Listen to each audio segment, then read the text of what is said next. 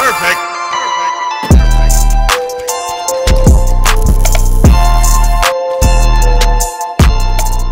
Hey guys, welcome to the AP YouTube channel. So today we're going to be working on the E30. Since I'm going to be taking out and putting in the engine a lot, we're going to need to remove that core support. So on E30s, the whole front core support is welded to the chassis, where other cars like Volkswagen can all remove that front core support. So it makes it a lot easier to put the engine in or out, or even work on the engine if you need to move some stuff. So we're going to be cutting it off and then fabricating some kind of brackets and getting it bolted back on so it's still structural as it was before. So let's get to it.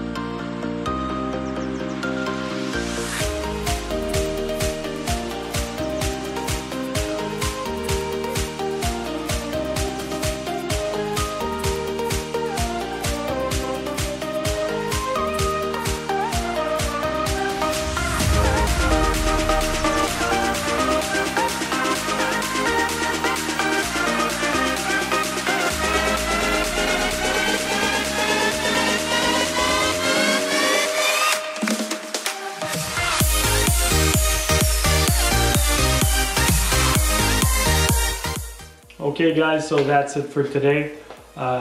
Next time we'll be fully welding all the brackets, getting everything sanded off, and then give it a good coat of paint, and then that'll be done for that project. So thanks for watching and see you next time.